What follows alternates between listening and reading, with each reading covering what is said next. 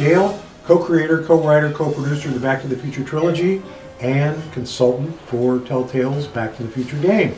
I think it's great. What a fabulous idea. It's certainly timely. I mean, video games are hot, and this is great material. I mean, it should be a lot of fun. I sat down in this meeting with the guys from Telltale, and they were all Back to the Future fans. They loved the movie. They grew up as kids watching all three of the movies, and they really were respectful of the material. It's great to finally get a game that looks like it's going to be done the right way. To us, you know, focusing on the story and character is sort of the heart of the series, and I think that the adventure game format is perfect for doing a Back to the Future game. The story starts taking place about 6 months after Back to the Future 3, so it's all new material. So we open with this idea of like, what's Marty's life like now that Doc isn't around? His best buddy is gone.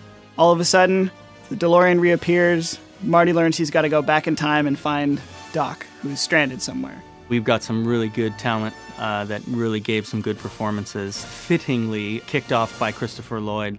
Great Scott! He just did a fantastic job and jumped right back into character. Kind of like riding a bike, yeah.